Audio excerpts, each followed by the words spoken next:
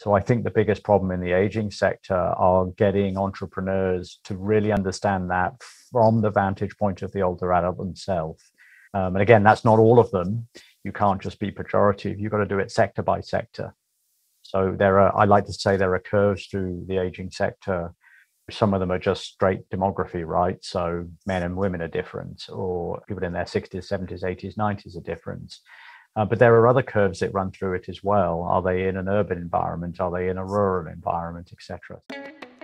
Silver Adventures is a content and technology company dedicated to improving the lives of older adults through immersive virtual reality experiences. And this podcast is our opportunity to hear from industry experts, thought leaders, and passionate individuals to share with you their knowledge, expertise, and experiences. Welcome to the Aged Care Enrichment Podcast.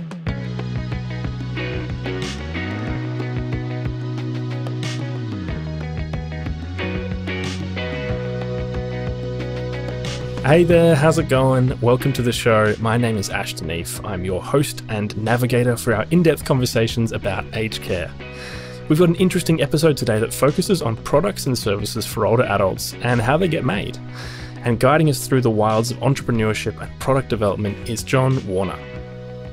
Jon has been working in the aging space for over 25 years, and this most recent phase of his career has focused on helping new companies develop and launch their products for the over 65 market.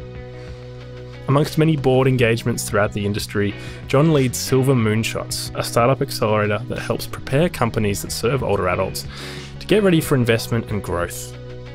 I was really glad we got Jon on for this episode, and he helps to explain how all those new products you're seeing for over 65s get made, and what makes them successful, and how care providers could get early and discounted access with pilot programs. Before we get into it, I just wanted to cast out a net and say that we're planning our third season of the podcast now, which will start in 2022, and we're keeping an eye out for interesting topics and guests to feature. If there's a topic or guest that you're dying to hear from, then send us an email at acepodcast, that's ACE podcast, at silveradventures.com.au. And that's it. So here's our episode with Jon Warner. All right, Jon, thank you so much for joining us on the podcast today. Nice to be here, Ash. Yeah, absolutely. Great to have you. And just before we started recording, we were talking about the many different countries you've lived in. Sound like you've clocked over a decade in a bunch of different countries. Can you give us your travel itinerary for the last 30 years? Yeah, so boy, I'll go back further than that. My father was in construction, so he used to drag me, both around the UK where I was born, but then he started getting gigs overseas. So I lived in the Middle East for a while, in Jordan initially, and then in Saudi Arabia. But then since then, I've had my own travel itinerary. So I've actually lived in several other places. I did a bit of time in Singapore. I lived in Australia for 15 years. And I've been here in the States for the last 17. So those have all been places that I've lived for reasonably extensive amounts of time. I think I've clocked 104 countries out of the 199 on the planet as well. So I'm pretty well traveled. Yeah, it's a pretty good effort. And some of our listeners might know you from your work in the digital health or aging space, but was that always the case? The work you were doing was in that space? Not at all. I actually had a long corporate career when I was in the process industries mainly. I worked for an American company called Air Products and Chemicals for several years, and then I went on to work for Exxon. I was climbing that greasy pole for a number of years and really didn't see anywhere to go, and went off into the world of management consulting. And that's what got me to healthcare. At the time, it wasn't anything to do with healthcare. We were all about efficiency and effectiveness in organizations. And my first three clients were all healthcare. I worked for a biotech company, then a pharma company, and then a large hospital system. And the rest, as I say, is history, because I've been pretty much in healthcare for the last 26 years now. And then slowly I've started working with more startup-orientated companies, certainly the last decade or so. It's less large corporate systems and much more agile entities that are trying to be disruptive of healthcare, which is much needed in the United States, where we need a lot of change, and we certainly need to reduce costs because we're at least twice, if not three times more expensive to render care in this country than anywhere else in the world. Wow. So what was it that kept you in the healthcare space then? It's a huge sector, multifaceted sector, and I think it's endlessly interesting in terms of how to render something as basic as good care is an extremely complex problem to solve. So I think it just represents a huge amount of challenge Mm. at every level, particularly when you're trying to deploy any kind of innovation or technology to what is a very old system. I mean, in many ways, parts of healthcare have been rendered in pretty much the same way for 100 years. So it's very much in need of change. And so you have to balance that kind of old system that's slow and recalcitrant to change with a lot of modern opportunities to offer that change. That's the balance, and that's what keeps me endlessly interested. Yeah, fantastic. And I guess something that you're involved with quite heavily, as you mentioned, there's startups and bringing new companies into a wider market. For our audience who are mainly working with the aged care industry, I thought it might be interesting to dive into the process through which new products arrive on the market, new services, and the different ways in which an idea can be developed and then be brought to the consumers. Could you run us through a basic overview of that and how your work fits in? Sure. And that's a complex question because products are brought to market in a number of different ways. And the first way is almost accidentally, in as much as products are developed often for much younger audiences than older adults, and then are either not adapted at all or adapted in minor ways for the older adult market, which of course creates a problem because your end user isn't necessarily the target that you were researching when you evolved the product in the first place. And this is true. The larger the company that gets, the more this is often true. And is it any wonder that those products don't necessarily do everything they can do? I think it's a little different in the startup world. I think, again, you can bifurcate that into two halves. You've got startups that are run by people that either themselves are older adults, or more often they're younger people that have got parents or grandparents that they can see have got unmet needs. And they often will be able to think of innovation or technology solutions that might help that situation. And they'll bring that idea, hopefully, into some customer discovery at a wider level than just their family members. So they can evolve it, maybe build a piece of software or build a device or whatever it might be that helps. Mm-hmm. My role in that process in general is a couple of fold. I run an accelerator that's entirely focused on the older adult marketplace. So thematically, we focus on the 50 plus population. And that's what Silver Moonshots, my organization, does. We bring 6 companies into a cohort every quarter that have the older adult market as a target and try and help them craft a solution that's going to work in the target segment they want to start with. So that's one way. And in fact, we're not the only accelerator that's around, whether it's, in Australia or elsewhere in the world, you can join the accelerator. But we're one of the very few that has a mentor team that is deeply embedded in how the older adult marketplace works and indeed how different parts of that very big sector thinks and operates. I'm very much into ensuring you've done deep research, deep customer discovery in the older adult marketplace, because it's not one big pejorative whole. We've got north of 60 million people who are 65 and older in the US, and that's a giant population of people. And you can't say that market is one single marketplace any more than you can in the other markets. So that's how we play the role with Silver Moonshots. Yeah, that's great. So, take, for example, I have an idea that I'm going to develop a new wearable that's going to be exclusively for people over 65, and it's going to have health benefits, but it's also a lifestyle sort of product. What's the process of getting it from my bedroom, thinking of the idea, to on the wrists of people out in the wider world? Yeah, I would say go back to customer discovery. And let me just distinguish that for you. A lot of people think the next step is a bit of market research. The problem I have with that is that you start then with the product. So, I can hold up a pen. And so I've just invented a new pen. And as soon as I hold it up, especially close to the camera, I'm forcing you to focus on this product and tell me what you think about it. I think the first step is actually not to mention your product at all. It's actually to discover the problem you're trying to solve for. So my question of you would be, Ash, if this is real, would be, what problem are you trying to solve with your wearable? I mean, why even a wearable, right? Is it you're trying to monitor blood pressure? Is it that you're trying to locate someone? Is it that they're lost and they want to be found? Is it they want to socialize in some way? Is it an anti-loneliness device? What is it that you're trying to solve before you've even mentioned the product? And I think that means you're going to find nuances in terms of how people feel think and identify the problem that might have a bearing in terms of what you then design in a design thinking sense. That might be a wearable, but it might not be. So rather than sort of a build it and they will come approach, which is like, built this wearable, it's a nice watch that I wear on, or a Fitbit or whatever it might be, you're going to spend quite a bit of money building that, or at least building a prototype version of it. Maybe you're going to build a website to find that actually no one wants to wear your wearable. It just doesn't solve the problem that they've got. So I think the beginnings of the journey are get out and talk to as many older adults you can in the target sector where you want to focus this.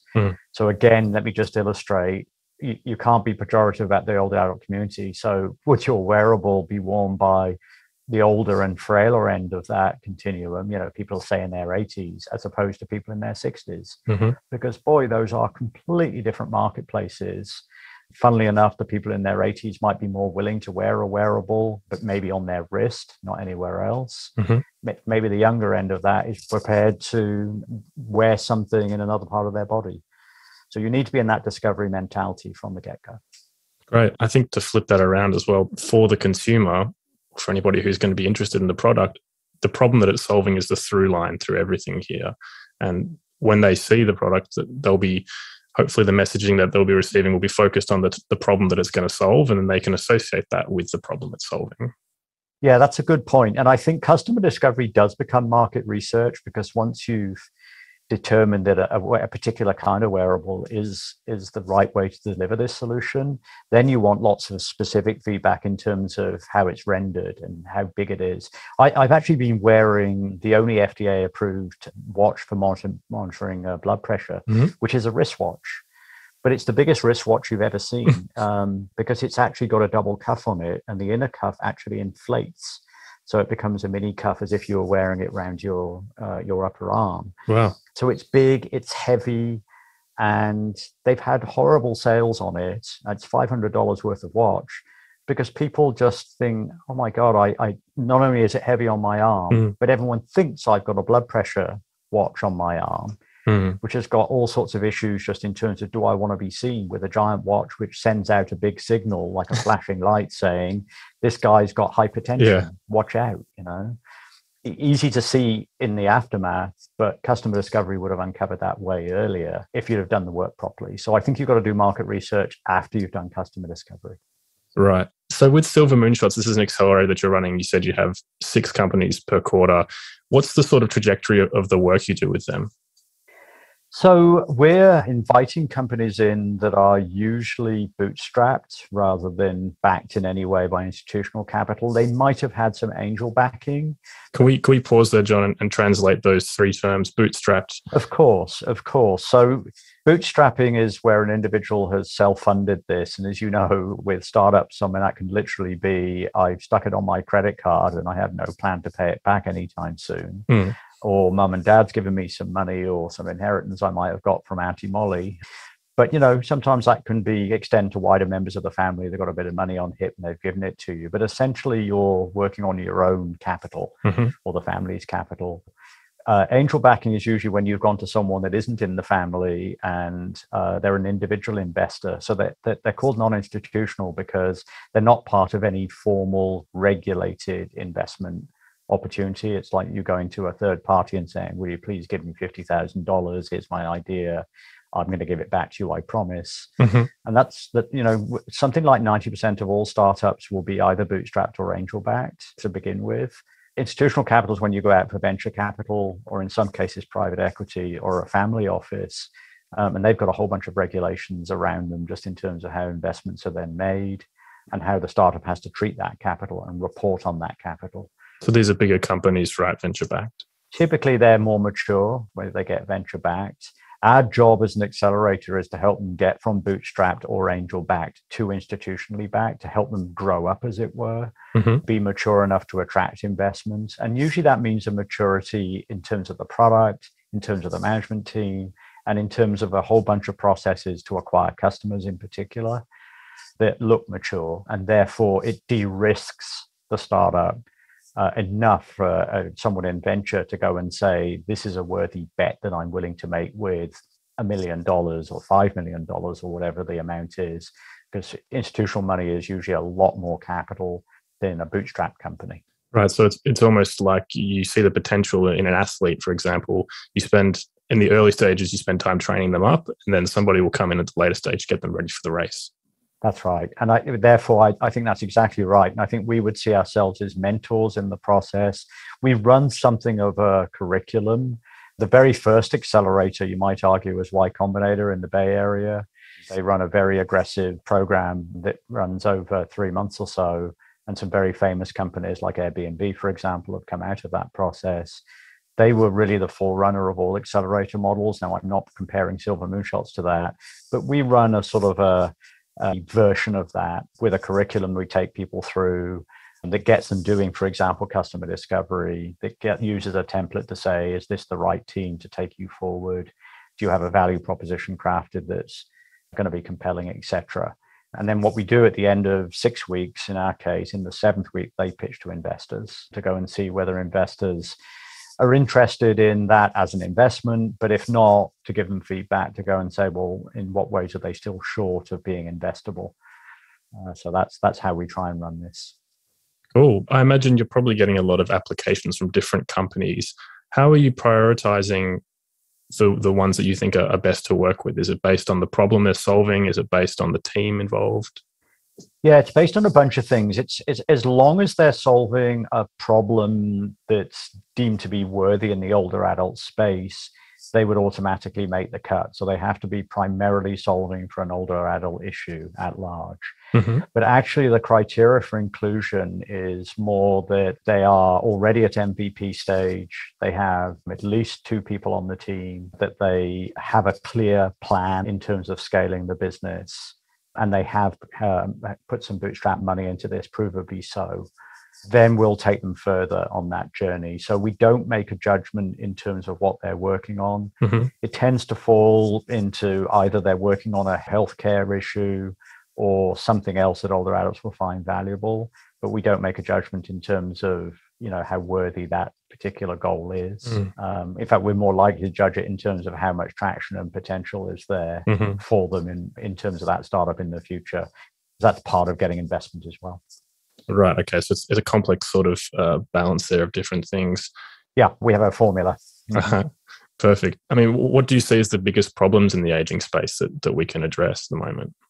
Yeah, there are many and various, and just to be simplistic, they do fall into 2 sides. I think you've got to say health and healthcare is one of them, because, people as they get older clearly experience many more problems.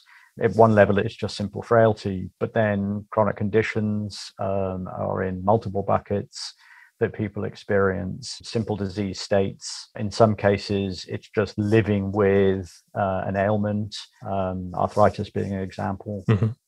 So, that's a huge category all by itself.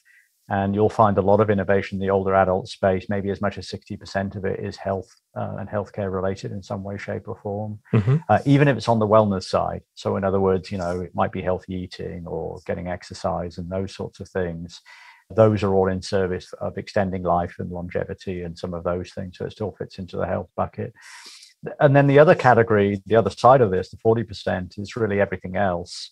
And that can be just simple transportation. It could be curating better retail experiences. It might be in entertainment. Mm-hmm. How many TV shows are dedicated to older adults, for example, just to take one example of that. So there's a lot of people ideating and then innovating in that space as well.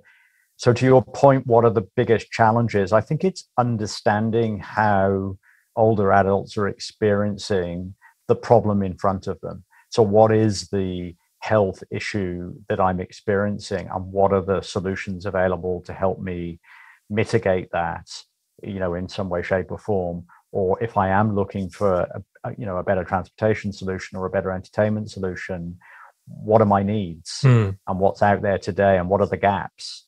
So I think the biggest problem in the aging sector are getting entrepreneurs to really understand that from the vantage point of the older adult themselves. And again, that's not all of them. You can't just be pejorative. You've got to do it sector by sector. So I like to say there are curves through the aging sector. Some of them are just straight demography, right? So men and women are different, or people in their 60s, 70s, 80s, 90s are different. But there are other curves that run through it as well. Are they in an urban environment? Are they in a rural environment, etc.? So there are many ways to think about tribes or clusters of people that you can bracket together and then ideate around in terms of what are their needs, in terms of how you might apply your entrepreneurship or your ideas generally. Yeah, that's really interesting to really consider. We're talking potentially 30, 40 years here of life, but there is this tend to just say, well, everybody in that bracket is the same, regardless of their lifestyle, regardless of their location or their interests. Are there resources that can help people, help entrepreneurs or anybody interested in this sort of work, help them differentiate between different subgroups of that age bracket? Or is it a case that you need to do your own market research all the time? It's a little bit of both. I think there are organizations increasingly now that are focusing on this. Some of them are straight commercial organizations. Mm-hmm. There's an organization in the US called AgeWave, for example. It does research on different categories of older adults. There's a network called Aging 2.0, which is also in Australia that you may know. Mm-hmm. It also does its own research, publishes about what they call the grand challenges that face the older adult market. They also will go and look at subgroups. We publish some of our own research, Silver Moonshots also, just in terms of where those categories are. But I always think that's only a start. I think you have to supplement that by your own research, because there's always lowest hanging fruit. So if you're evolving, I'm going to go back to your wearable, Ash, again. Mm-hmm. I would say, where you're going to get your first 100 or your first 1,000 customers from, because it's not going to be everyone. And you might say, well, it's females between 50 and 60 who live in urban areas in Australia that have both kids to look after and parents themselves, which are getting old and frail. Mm. And my wearable is going to particularly help them more than any other category. So then I think you'd be doing your research in that category and saying, does that category subcluster in any way to help you de-risk what you're then trying to do in that sector with your wearable? This episode is sponsored by Ending Loneliness Together. I just felt a sadness inside. I've never spoken to anyone about feeling lonely. I've never spoken to my family. I think I always try to show I'm well, especially to the kids. They'd never imagine that I felt lonely. Over 5 million Australians are lonely. While we all feel lonely from time to time, longer periods of loneliness are damaging to our health and well-being. Ending Loneliness Together is a national Australian charity with the vision to halve chronic loneliness by 2030. We all have a role to play in ending loneliness. Consider making a donation, becoming a member, or sharing your story with others. Go to www.endingloneliness.com.au for more information. Well, staying on the wearable example there and that demographic that you outlined there, that could be possible between 50 and 60-year-old women. I'm not a woman and I'm not between 50 and 60. Do you think that having some sort of personal experience, the demographic you're selling to, is important, or that can all just be covered with research? I think it can be covered by customer discovery and market research. I think when it comes to deployment, though, in the team, particularly when you're looking to get investment in the long term, having people that are representative of that demographic on your team is critical. I've actually seen startups. I saw one team that had a group of half a dozen men who actually were out there trying to help postmenopausal women without a single woman on the team, looking for institutional investment. Yeah. That's a really tough lift. Yeah. They'd done their research pretty well, but I think they needed representation consistently in the management team, just in terms of how they were crafting the product and how they were building out the product pipeline. I think the optics of it looked so much better, but it doesn't stop men researching women and women researching men. I think that's totally doable. So you must see some teams then that have quite diverse makeup. Yeah, and some get it right out of the gate. They think about who they're targeting, and then, whether it's in the team directly or it's advisory people, I think the smart ones actually go and get individuals that are representative of that first cohort they're trying to dominate, because that's the game, right? And that first 1,000 customers in that cohort means you want lots of guidance, so you don't fall into a hole somewhere by getting it wrong. I mean, that's expensive when you make wrong decisions. So maybe there's an opportunity here and for older adults to be involved in startup process. And I know that there are co-design opportunities and there are places with life labs and that sort of thing where you can trial out your products and give feedback. But maybe there are opportunities in a longer sense as well, that if you're the target audience, you're the target market, then you could have a role in helping develop the product in the long term. Absolutely. So I'll offer two comments to that. I mean, there's some fledgling places that are doing that. MIT has a lab for this. There's another organization called Thrive here in the US that is trying to deliberately involve older adults in the entrepreneurship process. I've seen some initiatives in Canada, for example. It's just not enough. It's a little bit fledgling. I think we could do it much more. We've tried to promote the concepts in Aging 2.0 of the chief elder officer as being, in the C-suite somehow. I think that's had mixed results and hasn't always worked out. I think there are cultural gaps and there are multi-generational sort of liaison issues that we haven't solved for. I actually think, just as one idea, there's a huge gap, in my opinion, for individuals that have perhaps retired in a formal sense, but still have an appetite to work, even if it's just through volunteerism. I think if there were a platform that existed which allowed individuals to volunteer their time and energy, perhaps for recompense, but certainly for the joy of it, I think it would go a long way fast. And I think we'd get a lot of older adults putting their hand up in the air and saying, I'm more than happy to be on the inside of that. So there you go, Ash. We can birth a whole new startup right here. Yeah, we're starting with the problem as well. We're not starting with we've got this great new app. Absolutely. And we could do discovery on that and see if I'm right. That hypothesis that plenty of people will put their hand in the air. Let's see if that's true. And I think you do that in microcosm and then see if that could happen at scale. I could see it being almost like a recruitment platform. You recruit the right type of older adult for your startup that gives you the best possible guidance would be what you would do. I can see the monetization model. I can see how it would work. Going back to our wearable example, if, for example, I'm an older adult and I see that this new product has come up, this new wearable, is it fair to assume that I would only be seeing this product because it's received some money, it's received some backing from an investor, or is this a process that can happen at any stage of the funding journey? Yeah, if I saw it sort of at large, it probably does mean it's had some backing in some form in a more formal way. The exception to that would be products sometimes get introduced on a pilot basis, and it's not a bad way for a startup to go, particularly if that pilot is paid. So you go to one customer, and this is particularly true when your model is a business to business. So let's use institutional living, let's use a care home, say assisted living as we'd call it here. You might go to an assisted living with 100 people in that care home and say, I would like to try my wearable on 20 of your people on a paid basis. Maybe we'll sort of rev share, I'll give it them at cost, and we're going to monitor that over 3 months and just see what people do with them and the rest of it.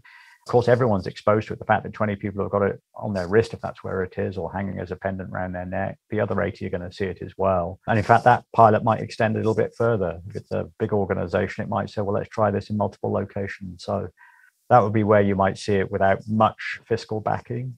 But generally speaking, yeah, you don't tend to see products at scale until they've been through quite a few steps. I've seen plenty of products, by the way, that don't have much customer discovery behind them. I think I mentioned the Omron watch last year. That was Japanese funded. I think it was $100 million investment in R&D. And I think they ran into problems later on because they hadn't done as much customer discovery. In other words, they constrained their market when they didn't have to. Had they done their customer discovery, I think they would have spent less money and would have gone further and faster. Well, to touch back on there, what you're talking about with pilots, and at Silver Adventures, we run a number of different pilots. Home care is one that we're experimenting with at the moment. And for people who are, on the consumer side of things, pilots can be a way to get involved with a new product at a cheaper rate, right? Yep, absolutely. Yeah, they're very good. I like pilots. I like them when they're paid because I think there are too many organizations that are willing to say yes to something because it's ostensibly free. And I think it's actually got to be at least have some fiscal benefit to the startup and to the organization in some way. And I think it makes it more real.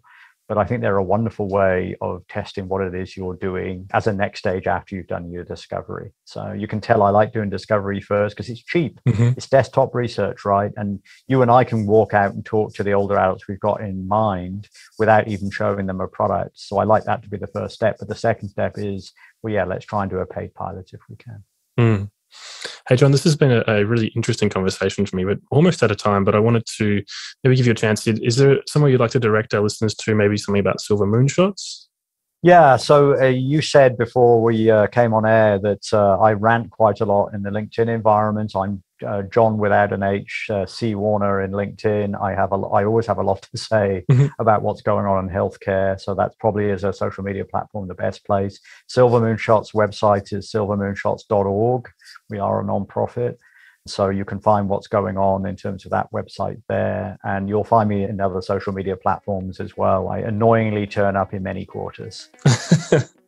Oh, awesome. Jon, thank you so much for your time today. Very good. Thanks, Ash. Enjoyed it. Well, we hope you enjoyed this episode of the Aged Care Enrichment Podcast, brought to you by Silver Adventures. Don't forget to subscribe to the podcast on Apple Podcasts, Spotify, or wherever you're listening. And if you're enjoying it, please leave us a review. We'd really appreciate it. If you're interested in finding out how immersive virtual reality experiences can enrich the lives of older adults, visit the Silver Adventures website today at www.silver, that's SILVR, adventures.com.au. See you next week.